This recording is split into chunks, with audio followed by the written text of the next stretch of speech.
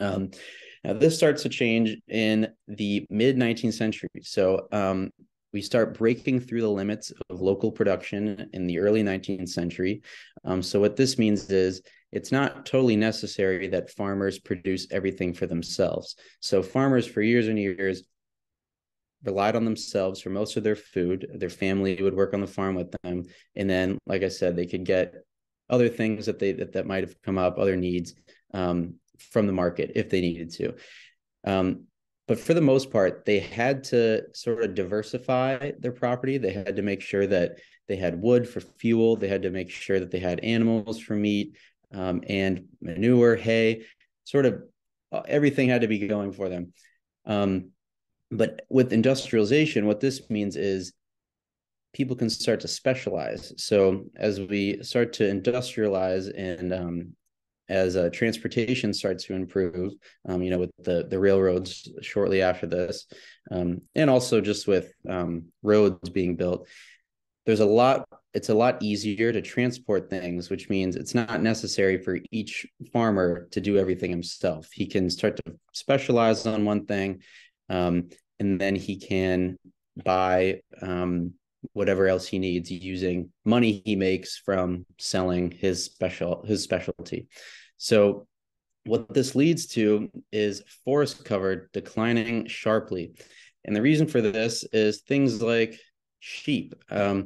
So sheep, for example, they love to eat grass. We have sheep here at Gore Place. They are they're ravenous creatures, and they need a lot of space for pasture. And so the reason these became really popular in Vermont and around Massachusetts is that suddenly their wool was really, really valuable in the early 19th century. There were a few different kinds of sheep that were particularly valuable. Merino was definitely the most popular. And basically, farmers no longer needing to produce everything themselves, they could specialize on really valuable products. And a lot of farmers chose to specialize in sheep. So they would, instead of growing a bunch of corn that you couldn't really sell, they said, you know what, I'm going to stop growing corn. I'm going to clear all this space. I'm going to have a pasture. I want to grow some hay, and I want to keep some sheep. And then I'm going to sell the wool, and I'll make a lot of money. And people did make a lot of money. And as you see here, so this is Moody Street, downtown Waltham, along the Charles River. You can see Prospect Hill in the background is you're starting to see it get cleared here.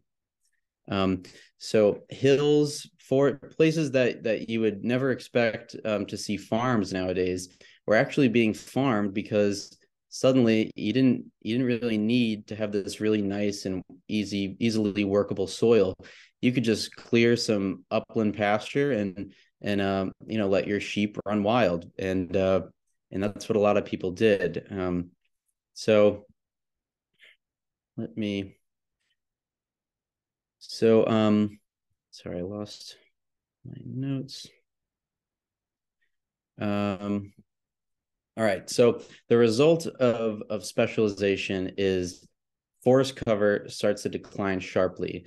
So farmers all around the state, but especially in hillier areas farther west, so not really along the coast, they start to capitalize on their space, and they clear it. So whether it's sheep or whether they're doing cattle or dairy, they're specializing in valuable products, and they're clearing their land to do that. So back then, 100 years earlier, you had to keep some forest for fuel, like I mentioned. But now, you can buy your fuel. It's being brought down from northern Maine. You don't have to have everything you need on your property. You can just specialize, and the result is you start clearing everything. And so by the mid 19th century, you can see just how much forest cover drops off. New England, the entire region goes down, although Maine and New Hampshire don't drop as dramatically, but Massachusetts and Connecticut, southern New England, drops a lot. So Massachusetts, reaches about 30% forest cover, a little less than 30% forest cover by the mid 19th century. And there are farms everywhere. You know, nowadays when you walk through, and I'll talk about this later, you will walk through forests now and you'll see these old stone walls. That meant there was a farm there. Pretty much everywhere we walk, there used to be a farm, and most of it was cleared by the mid 19th century. So specialization.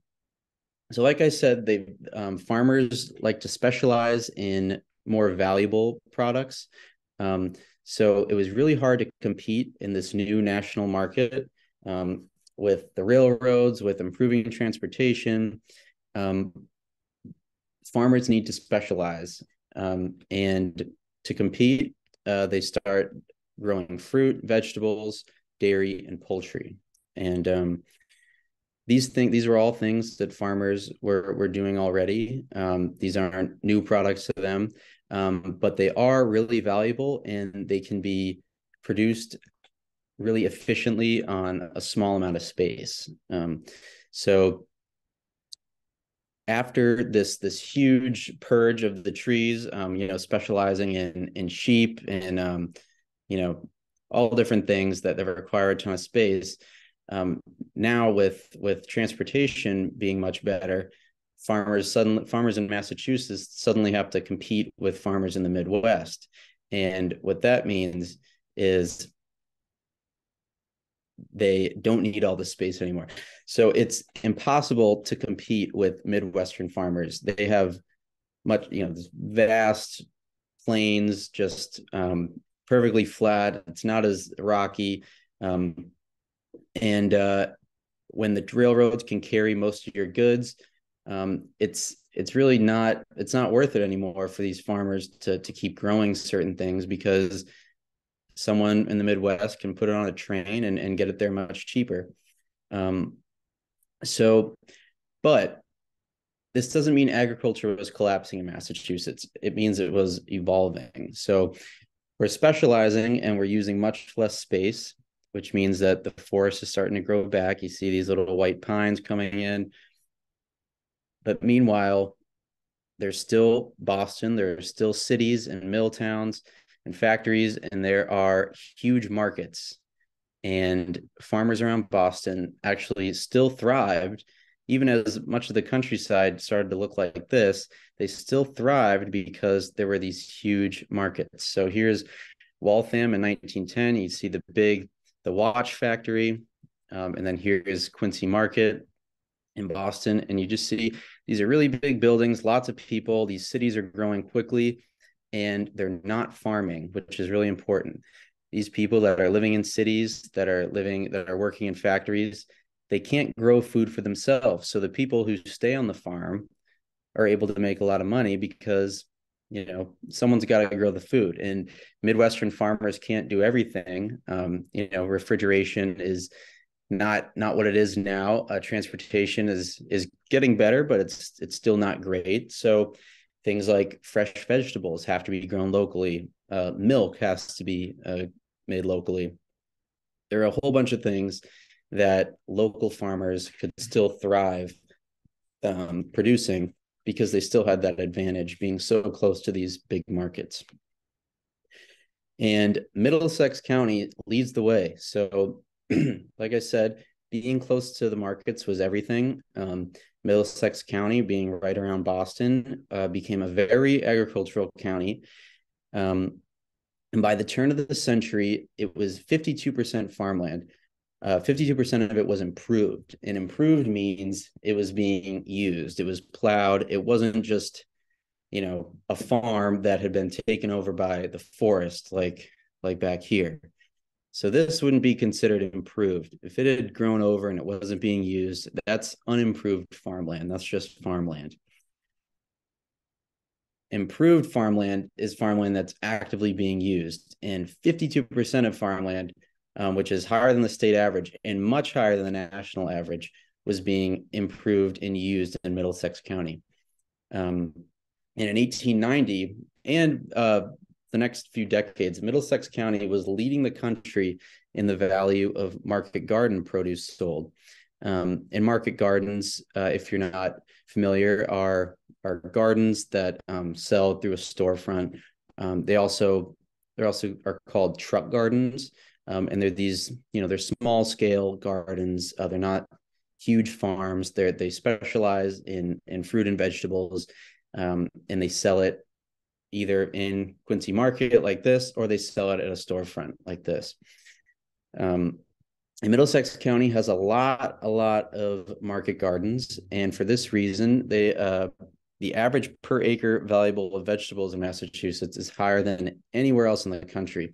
And this is Middlesex County is pulling the weight here, because all these little towns just outside of Boston, even some cities like Waltham, they're densely populated compared to the rest of the country, but there's plenty of space to grow food, and there's plenty of people to buy this food. So the business is doing really well in Middlesex County, and farmers are thriving. And so here are a few examples. So here's an old dairy farm in Brockton. And then Neshoba Fruit Belt, if anyone's familiar, there are still a lot of orchards that are still operating today. And they started specializing in apples in the early 20th century. And then poultry. So sadly, chickens, people decided that chickens did not need a lot of space. And so they crammed them into small coops. This is just one example, but basically they would feed these chickens a lot, which would help them lay more eggs. And they would confine them in smaller spaces, because like I'm saying, there's not a whole lot of space. And they're trying to extract as much value, as much profit out of their space as possible. And what this leads to is, chickens being in confined spaces, market gardens growing as much as they possibly can on a small amount of space. And then of course the fruit farmers, they're growing apples. Orchards are very close together, and they're starting to use different sprays, pesticides. Sort of farming is becoming more of a business, and the landscape is becoming it's starting to reflect that. So it's becoming a little more fragmented. And so here's downtown Boston, Washington Street.